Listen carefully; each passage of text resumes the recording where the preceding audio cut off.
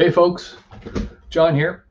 So I got the parts for my Efneo conversion on the bulk. So I'm going to make it's probably going to take about 3 videos to do that.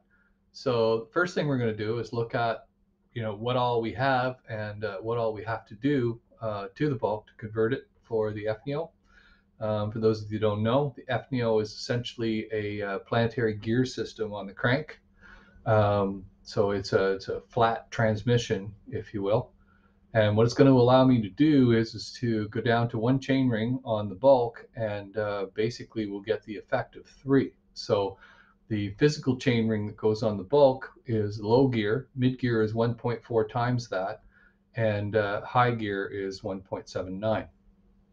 So what we're going to do is I'm going to put the 44 tooth chainring on, which is what's on it now, and essentially we're going to, that'll give us approximately a 68 tooth chainring equivalent in the mid gear, and around a 78 tooth chainring equivalent in the top gear. So I should get a lot more gear spread with it.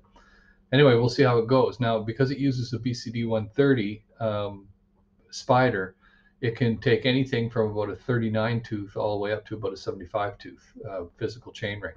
So I'm going to start out with the 44 tooth that's currently came as the small ring on the bulk, and at the same time I'm going to have to upgrade the rear cassette. It's an 1140 right now. It's going to go to an 1150, and so I've got a hanger extender and all that type of stuff. So it's a relatively somewhat more complicated build than I would have expected.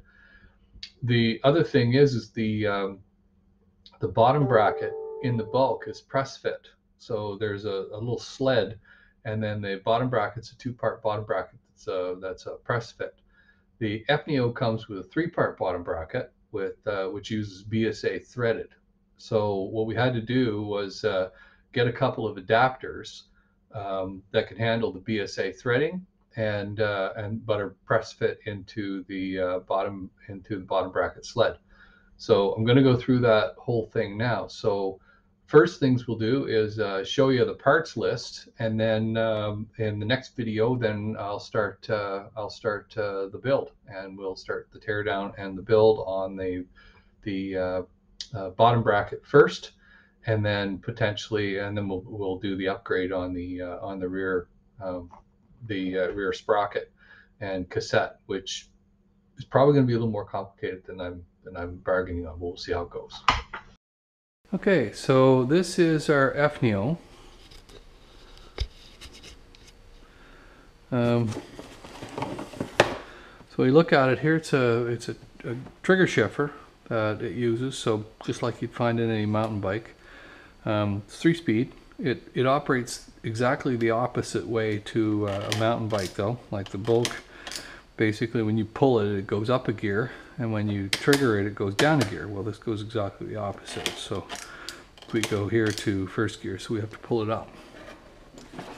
Here's the transmission itself, and as you can see, it's a fairly compact device. So it's very flat. It weighs around 180 grams more than a triple chain ring with a front derailleur, right? So not super heavy. And how it works, you can see if we hold on to this and we crank it around, the spider is actually moving at the same speed as the pedals. So that's in first gear. So the physical chainring is low gear, right?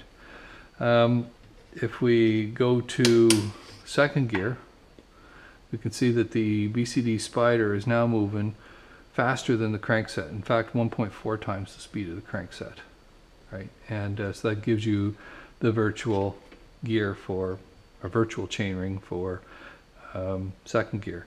And then in high gear, it's going a lot faster, 1.79 times as fast, in fact, so more than 1 3/4 faster. So that's how it works. Now, the one thing I don't like about this thing is it's a square taper bottom bracket, right, as you can see. And the problem with these is because if you don't keep the pedals exactly tight all the time, you're going to run into trouble because they won't stay square. And this is not a cheap piece of kit, so it's $500 or $600. So by the time you, if it were to square off, that's not a good day. So the bottom bracket sled in the bulk is a press fit, right? So this is, as you can see here, this is a threaded bottom bracket set, a BCD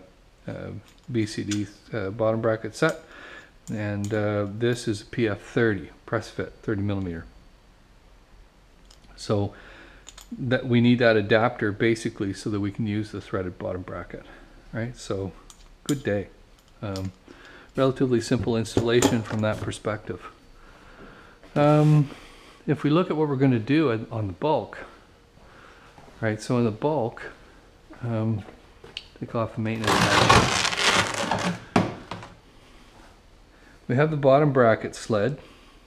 Get my light out because it is dark in here. And you can see the bottom bracket sled. So this is a two-part bottom bracket.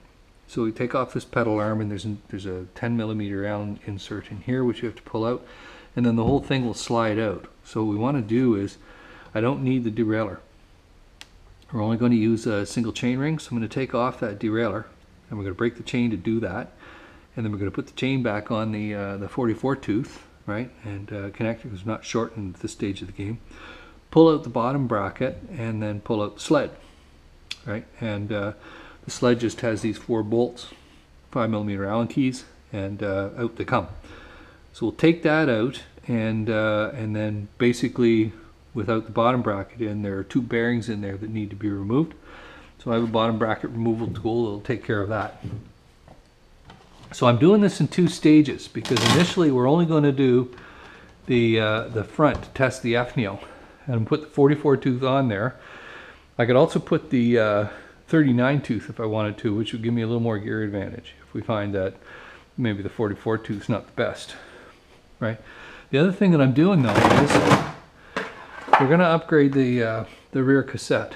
Okay, so this is a bit of a pain, be a little more complicated. There's a special tool because this is a single swing arm, so it's a cantilever. This is the axle that goes on. So there's a special tool for removing that. You pull the axle partway out, it's going to drop the wheel, and then the rest of the way out you can get the cassette out.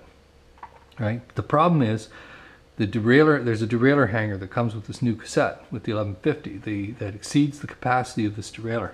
However, as you can see, there's not a lot of room down there in the bodywork. So consequently, if the chain,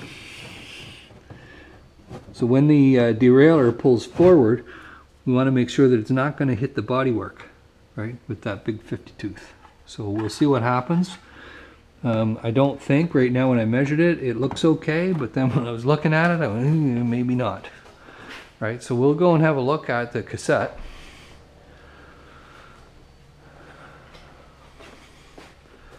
So this is the cassette, and as you can see, it looks like a friggin' pie plate. I mean, it's a big honking cassette for sure, right? This is 42, so the cassette that's in it is about this. So we're looking at a whole bunch more extension here.